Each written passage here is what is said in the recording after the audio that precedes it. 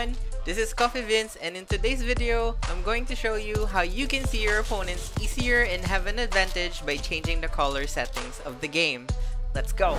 Go to your settings, under audio and graphics, set the graphic quality to medium. Are you sure about that? In VR mode's graphic style, choose custom 1 and turn on synchronize custom setting to MP. Nice.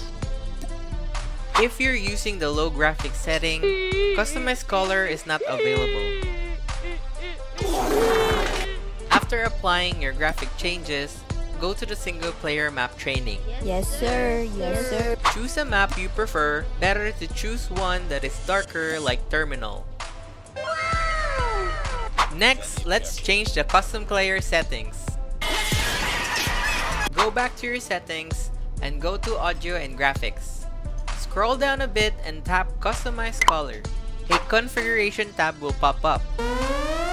In the color section, choose the color cyan.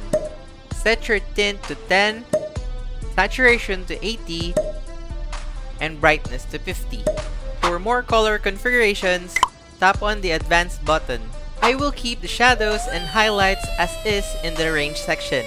In View Details, we can play around with shadows, midtones, and highlights.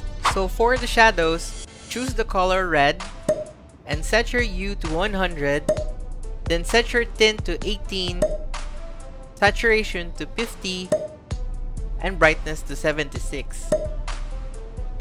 For midtones, choose the color blue, set your hue at 0 and tint to 25, saturation to 35, and brightness to 75. Lastly, for highlights, choose the color cyan, set your hue as is at 0 and your tint to 10, saturation to 30, and brightness to 60.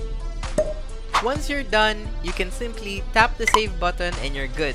Yes! Yes!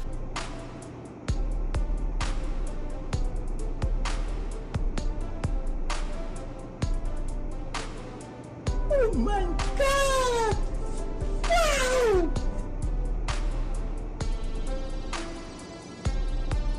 Okay, let's go.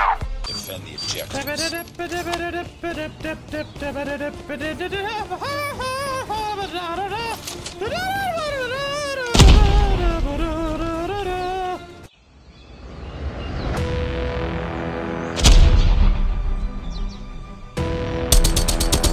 Tango down!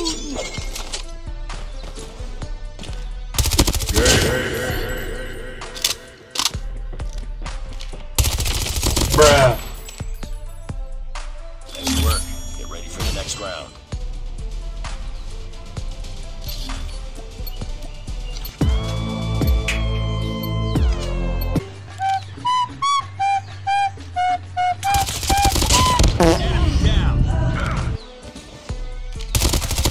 Enemy down! I'm sorry, I don't mean to do that to you, Pookie Bear. Target down! Bomb has been planted. Oh yes! Baby, let's go! If you want to get your 2 custom loadouts faster than any other players, go check out this video.